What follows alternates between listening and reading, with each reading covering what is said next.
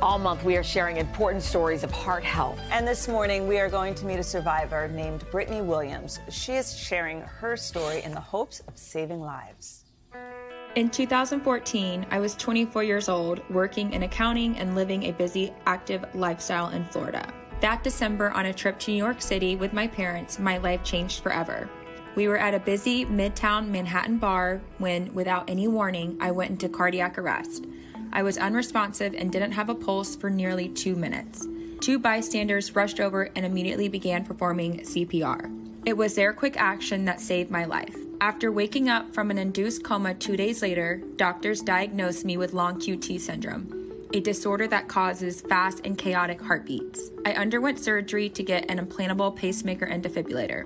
The experience initially left me in a state of constant fear of future episodes. But I knew deep down that I had gotten a second chance at life and I wasn't going to waste it. So I embraced a new purpose, to educate others on heart health and encourage everyone to learn CPR so there can be more stories with endings like mine. Oh, that's good. That's great. And Brittany is here with us this morning now, along with cardiologist Dr. Stacey Rose, an SVP for Northwell Health's CATS Institute and a volunteer with the American Heart Association. And we should note, Dr. Rosen did not treat Brittany, but you are obviously here to talk about heart health and all the importance around it. So, Brittany, let's start with you. You're 24 years old. You're otherwise healthy. So this did come as a shock, but you actually say the week before you were beginning to notice some random symptoms. Yeah, I had no idea. So the week leading up to our trip, it was on Wednesday, I was at work, and all of a sudden my left side of my body went numb and tingly. And I kind of sat back and thought, oh, no, this doesn't feel right. This is not what I feel like on a day-to-day basis. So, of course, I Googled, what does it mean when the left side of your body goes numb and tingly? And 3 things came up: stroke, heart attack, cardiac arrest. I sat there, kind of took a deep breath. The feeling was getting worse. So I ran to my boss and I said, hey, listen, this is what I feel and I don't feel right. And I explained to her what I saw online. And she's like, Brittany, you're 24 years old. You run 5 miles a day. You eat extremely healthy. That would never happen to you.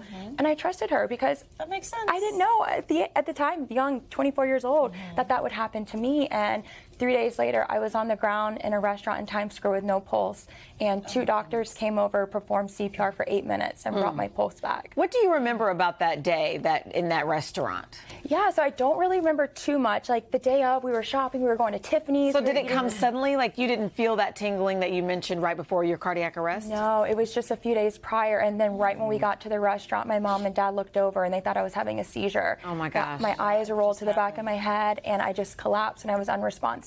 Wow. Dr. Rosen, let's bring you in here because Brittany said she felt off. What do you want to tell folks who just think something might not be right?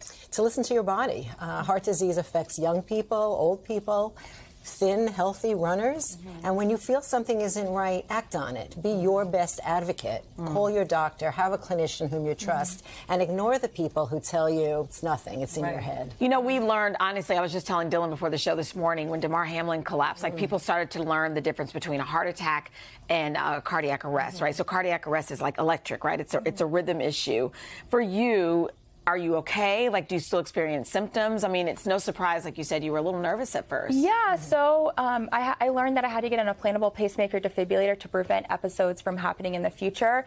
And I was kind of scared because I didn't know what life was going to be like on the other side of things. And I told myself I wasn't going to feel bad for myself. Instead, I was going to make it my mission to spread that awareness and how important CPR really is, because CPR saved my life. And if everyone learns CPR, wouldn't you want to be that person to jump into the action and save the other person's life? Then everyone's a lifesaver. Exactly. They're all out there, and you can go through life knowing that. So you were diagnosed with long QT syndrome. Is that something that develops over time? Is there a family history of it? Where does that come from? Yeah, it could be either, actually. The heart we always think of as a muscle that pumps, but it's actually got an exquisite electrical mechanism, and that electrical impulse makes the heart pump. Long QT can be something that you're either born with, called congenital or hereditary, or you can acquire it later in life.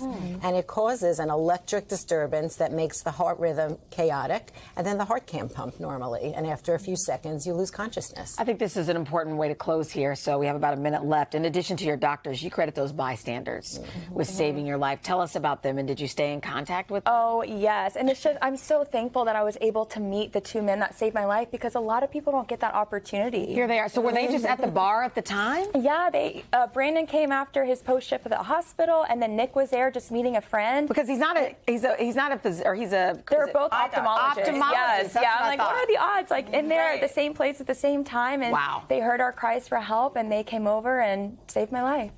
And you still keep in touch with them? I do. So every time my heart anniversary comes around, I thank them. I'm like, how much can I thank you guys? Like, you saved my life. And one of them was actually at my wedding. And he moved back to Tallahassee, Florida, where I was born and raised, and works at the facility where my dad gets his eyes checked. Oh, that's bizarre. Yeah, it's such a small world. Meant to be connected in this strange way. But it's just like, how much can I thank them? Like, they saved my life, and I'm so anyone thankful. can do this. Anyone can do this. Right. You don't have to be a doctor. You don't have to be a doctor. Physician. Heart.org/3.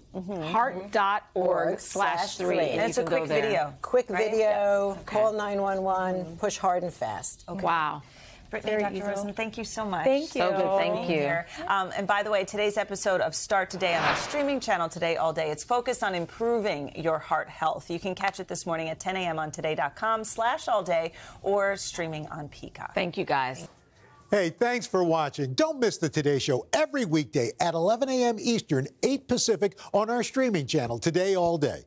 To watch, head to today.com/allday or click the link right here.